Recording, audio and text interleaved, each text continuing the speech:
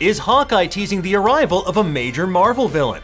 Ho ho Hawkeye, Marvel fans! After tripping the light trip to Fantastic during Thanksgiving, we've emerged on the other side ready to embrace the Christmas spirit oozing from every pore of Hawkeye's being. As in Hawkeye the show, not Clint Barton the man. I hope he doesn't ooze anything at all during the course of this entire series, but I digress.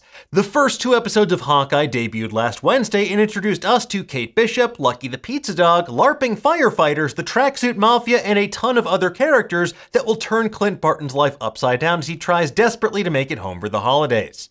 Now, with villains like the Tracksuit Mafia, Clown, and potentially Echo waiting in the wings to make Clint and Kate's lives a living hell, our heroes have their hands full. And that's to say nothing of solving the mystery of Armand Duquesne III's murder, or where I can get my hands on some monogrammed butterscotch. I want 'em. But a new theory floating around suggests that in addition to a bevy of trick arrows, Hawkeye might have another surprise for us in the form of a major Marvel villain, the Kingpin. Now we're going to break down this theory and what it means for both the MCU and the Marvel multiverse in just a moment, but in order to do so we need to spoil what happens in the first 2 episodes of Hawkeye.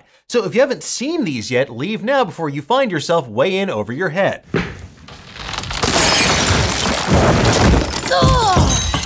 Alright, let's get into it, shall we? So the idea that Kingpin will appear in the Hawkeye series has been bandied about for what feels like months at this point. Back in September, we shared a theory based on comic book clues and fans feverishly overanalyzing the tweets of Vincent D'Onofrio, who played the most iconic live-action version of the character on Netflix's Daredevil series.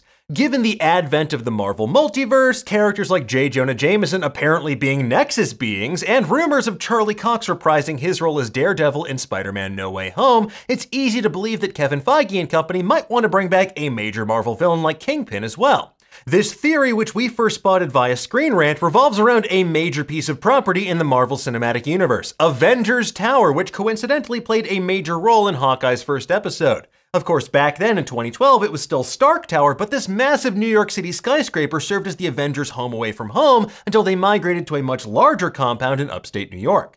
During the events of Spider-Man Far From Home, we learned that Tony Stark had actually sold Avengers Tower to an undisclosed buyer, and it was undergoing extensive renovations. A construction sign in Spider-Man Far From Home had many people thinking that Avengers Tower could become the MCU's version of the Baxter Building, which is the home base of the Fantastic Four, who we know are going to join the MCU eventually in a film directed by Spider-Man No Way Home's John Watts. Loki showed us another version of Avengers Tower that had been purchased by Kang the Conqueror's shell company, Kang Enterprises, but that isn't what Hawkeye's setting up for us despite the appearance of a literal Kang watch in episode 1. And if you don't know what I'm talking about, go watch our episode breakdown and come back, because I will wait.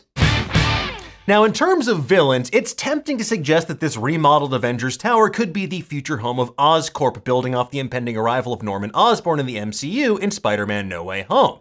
This could also be a fascinating way to pay off the Dark Avengers and Dark Reign storylines that are being seeded in shows like Falcon and the Winter Soldier and movies like Black Widow, as we see Countess Valentina Allegra de Fontaine recruiting more murdery versions of Earth's mightiest heroes for some sort of shadowy super team. But with all of that said, the version of Norman Osborn we're getting in No Way Home seems a little too far gone to focus on the business of putting together his own version of the Avengers or the Thunderbolts.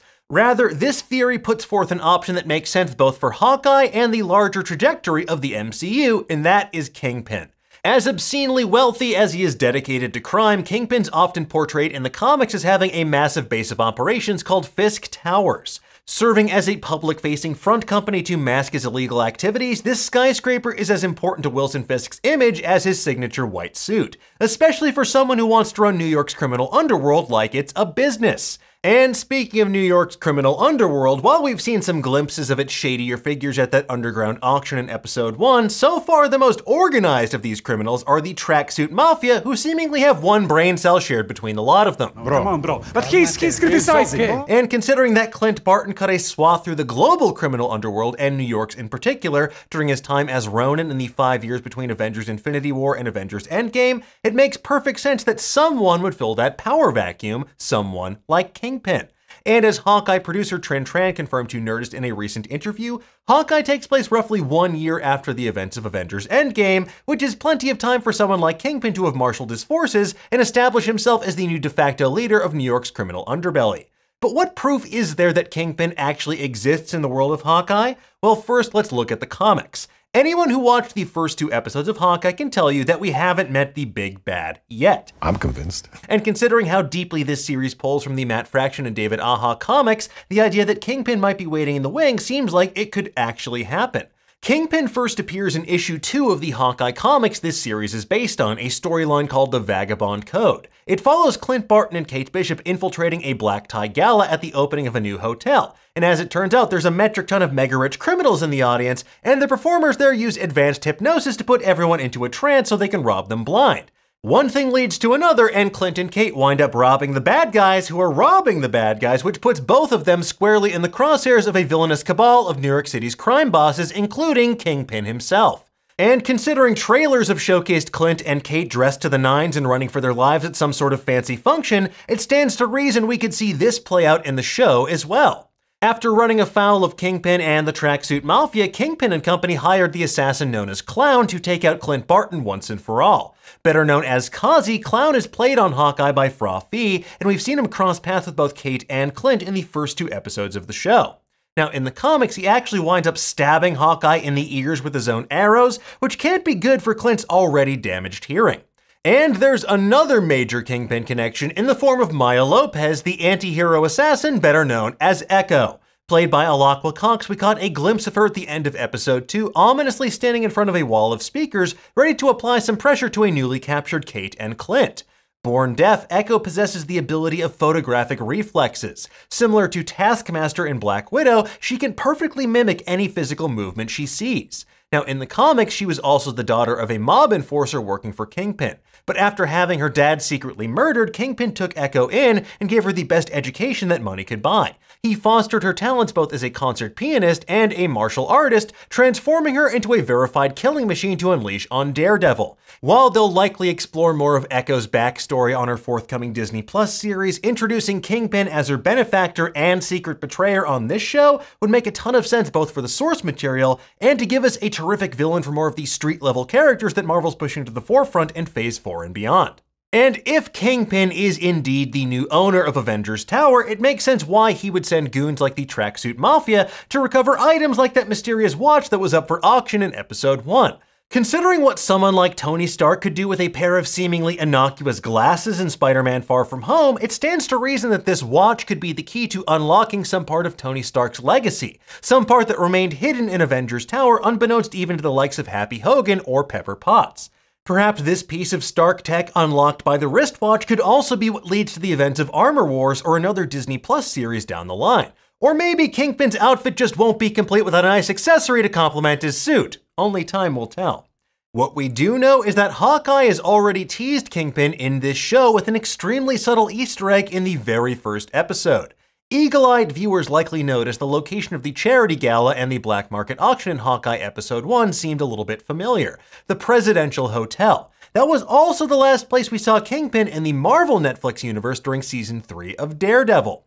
After running afoul of the Albanian mob, Wilson Fisk turned FBI informant and orchestrated an attack on himself in prison so he could get relocated to somewhere swankier, namely the penthouse of the Presidential Hotel.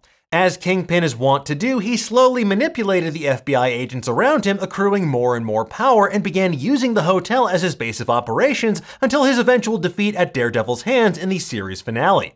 And while that series ended with Fisk back in police custody and the Marvel Netflix series featured occasional connections to the larger MCU, their canonicity is questionable at best. Because as we've seen this new era of Marvel Studios-led TV shows, they're picking and choosing which elements of past Marvel TV shows they want to incorporate and canonize. So essentially, that means that characters like Daredevil, Kingpin, Jessica Jones, Luke Cage, as they appeared in the Netflix shows, they're a bit like Schrodinger's cat. They're both canon and apocryphal until Kevin Feige and company weigh in one way or the other. So for now, it's just a cool Easter egg, but with rumors swirling about Kingpin arriving towards the end of the season and his prominent place in the comic book lore of both the Hawkeye comics and Echo's backstory, this theory seems more plausible than others we've seen thus far. And you'd better believe we're going to be going over Hawkeye episode 3 with a fine-toothed comb to look for clues when it drops on Wednesday. In the meantime though, folks, tell us, what do you think of this theory? Do you think Kingpin will make an appearance in Hawkeye? And who do you think actually bought Avengers Tower? Fantastic. Let us know in the comments below, and for the latest and greatest in the world of pop culture, stay tuned to Nerdist.com.